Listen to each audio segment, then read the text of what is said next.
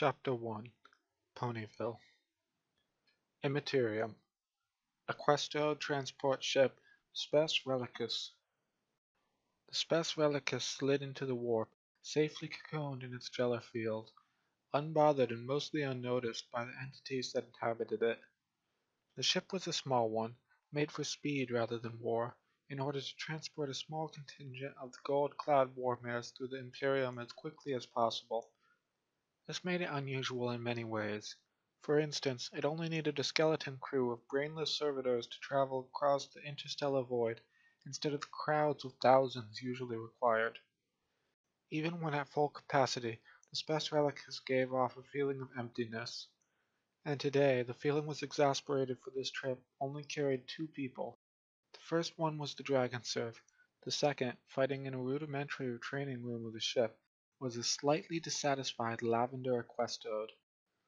3 enhanced combat serfs were paying for the euphemism. Twilight ducked. A combat stick passed right where her head had been an instant earlier. Her magically wielded training staff whirled. The blunt point made a very satisfying sound as it connected with the mindless pony chin. She caught a movement at her side. Another blow came, aimed at her flank. The staff kept spinning, barely slowed. The combat maze got caught in the loop. The weapon flew away, soon followed by its user. Twilight turned to face her last opponent. Now alone to face the warmare, the serf shifted to a more defensive stance. The staff kept moving, so fast it looked like a purple blur surrounding its wielder. Both fighters waited for the other to make the first move. Twilight broke the stalemate. Her staff changed its course and flew towards her opponent's hooves. The serf awkwardly avoided it, trying to use the opening and kick the mare in the process. Gotcha. In a blink, she changed her grip on the staff. In a blink, its trajectory twisted, striking the serf on the flank, hard, pinning him mercilessly to the closest wall. The fight was over. The warmare took a few steps back, returning to her side of the makeshift arena, her weapon hovering slowly. The combat had lasted less than a minute, just as the one before, and the one before that, and the 10s that had preceded them. Twilight had barely broken a sweat. The exercise was pointless. The servitors were simply not good enough to provide a challenge to the warmare, but what else could she do? Again, she demanded flatly. 3 hits this time, and raised the level to lethal. They stood up and took back their weapons. They did not feel pain nor fatigue. Whether or not it was truly fortunate was debatable, so they would comply, or at least try to do so until their bodies were utterly ruined. So up they stood, ready to serve again. As one, they readied themselves, training sticks firmly held in their mouths. Their empty glares fixed the unmoving mare, looking for openings. As one, they slowly circled around their prey, using her blind spots to prepare their offensive. An eerie silence settled in the training room. As one, they attacked. Twilight immediately recognized the pattern. This particular strategy's goal was to confine her movements, slowly erode her defenses, and ultimately overwhelm her. She could either break the trap with overwhelming force or try to get out of it before it closed in on her. She opted for the latter. Raw magic flashed as Twilight teleported away from the sticks and flashed again when she reappeared behind one of her foes. The Equestode's staff struck both hind limbs, making him fall before he could kick her. Then, using his left hind leg as a pivot, she made the staff turn to break his left foreleg. The serf fell like a puppet whose string had been cut. 1. The 2 remaining serfs charged her, trying to submerge her with a vicious flurry of blows. Twilight used the reach of her staff to contain the assault, waiting for an opportunity to strike. She lured the serfs with increasingly subtle feints until one of them took the bait. Brushing into the opening she left in her guard, the stallion broke off to hit her legs, forcing his ally to change his pace. For a second, the unity of her attackers was broken. That was enough for the unicorn. She quickly deflected the blow and disappeared in a flash.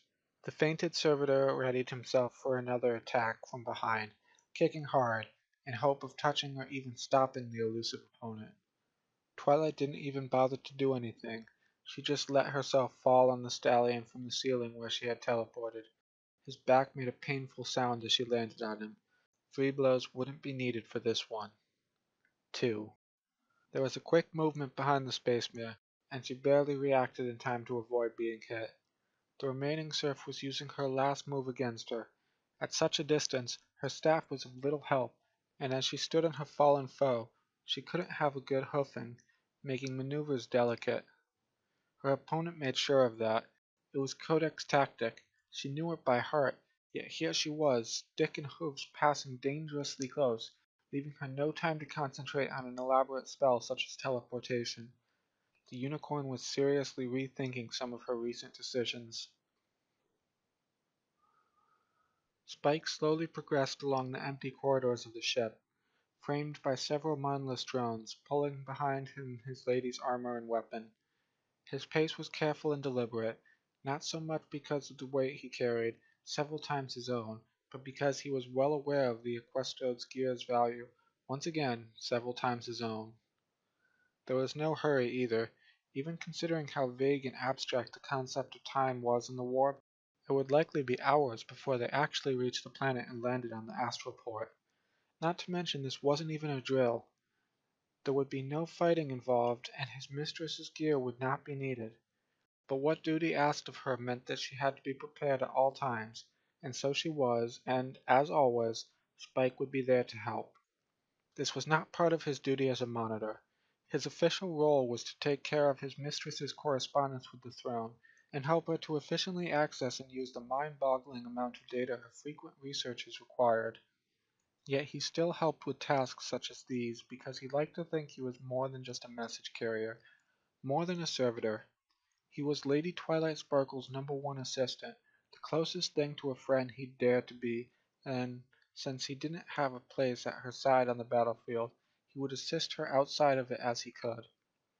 This included carrying priceless pieces of armament or listening to her discussing the strategic value of her assignment, which, as far as Spike was concerned, was a fancy way of ranting.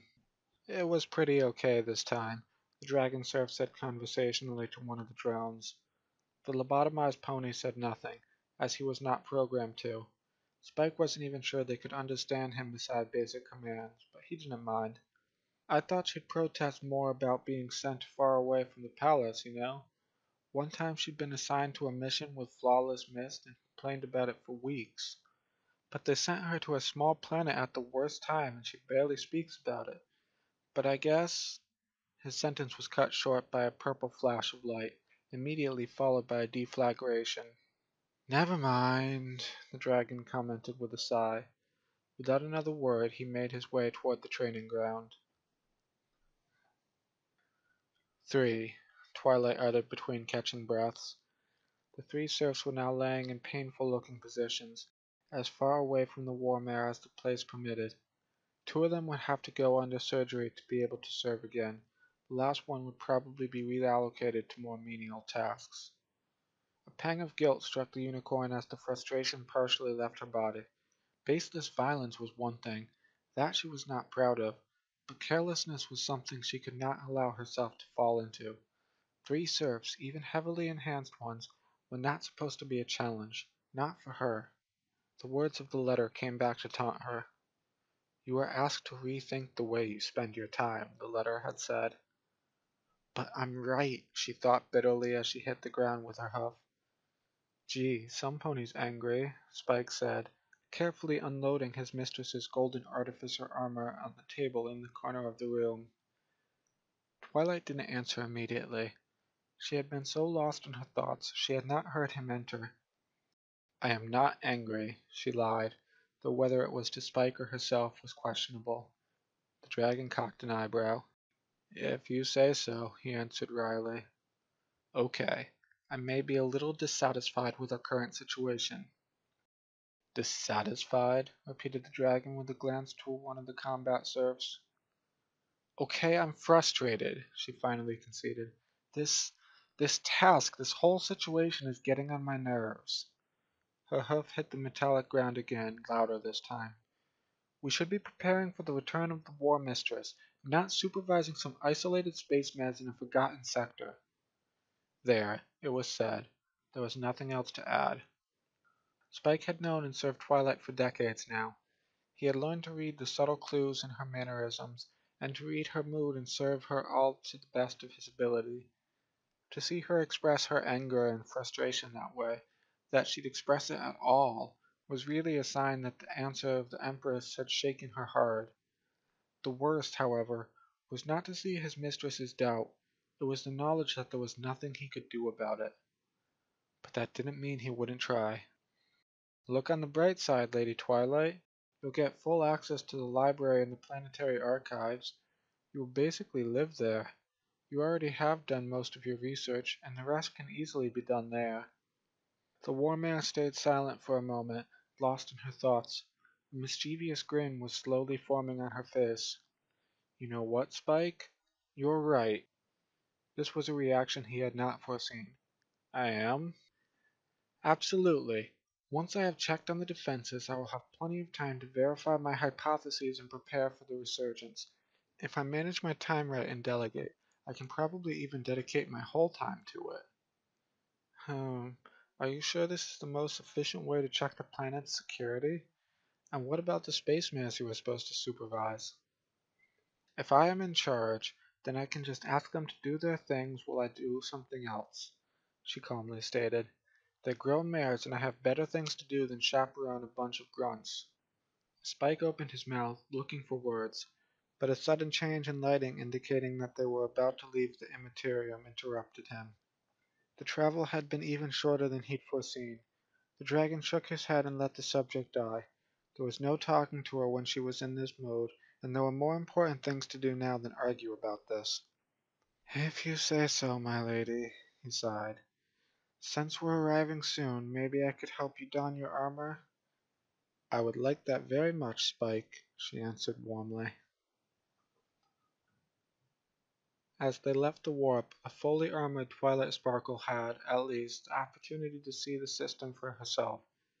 It was small, one of the smallest in the sector in fact, only two planets, PV-00 and PV-01 orbited the young red star. PV-00 was a bluish gas giant with nothing to offer. Its only noticeable feature was a deep green satellite, a former planetoid of the system trapped in the gravitational pull of the giant, with an orbit almost perpendicular to the rotation of its planet. Said satellite was filled with jungles and wild, untamed fauna that had resisted colonization so far. Those familiar with the system poetically called it the Ever-Free Forest, which was better than its official name, PV00ACS01FPOV03. PV-01, or simply Ponyville, since no other planet was worth stealing the title, was barely more interesting at first glance. It was a small Cantalosian planet, one among billions and billions in the galaxy. It was weakly populated, barely rich enough in gems and precious minerals to justify the existence of mining excavations, and its military force was flirting with the minimum required to ensure the sector's security. In truth, PV-01 had one resource worth mentioning that made it valuable to the Imperium. Despite its size and the apparently weak sun, it had a tremendous capacity to produce food. The ponies of the region produced roughly a third of the food for this part of the sector, and with its close proximity to Camelot and the indirect road toward the heart of the Imperium, it had become sort of a strategic asset. War vessels often patrolled the area, and the Empress herself sometimes sent some of her war mares to check on its defenses. However, despite all of this, the system was almost forgotten. The Imperium was looking toward the other end of the galaxy, and with centuries passing, the planet and its benefits had been progressively overlooked. Twilight knew all of this. Of course she did. There were entire shelves dedicated to this system in the Imperial Library.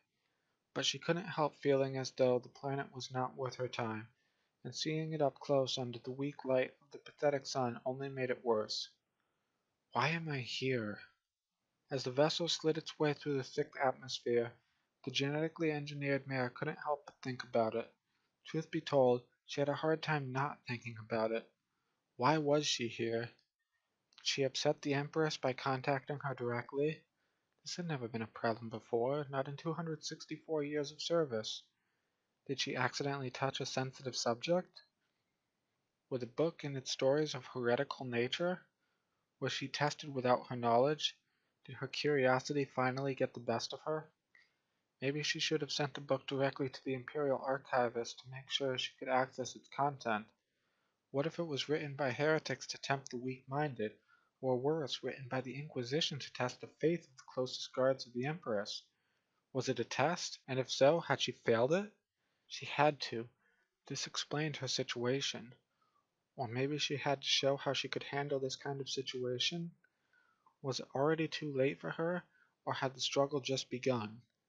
If only she could give me guidance.